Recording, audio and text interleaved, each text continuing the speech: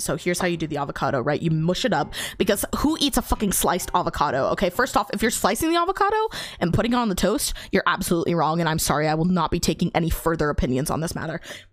You take the avocado and you mush up the avocado, okay, right? And then in the avocado, you put some lemon juice, some salt, and then you put some red chili flakes in the avocado, and you mix it all up into like a nice homogeneous guacamole like paste, right? And then you take 2 ciabatta buns, you put them on the pan, and you grill them a little bit, right? You like dry sear them or something. I don't fucking know what it's called. And then you take the avocado smear, you smear the avocado on, and then you put the egg on top, and on the egg you put a little bit of paprika. And then, before you put the egg on, everything bagel seasoning.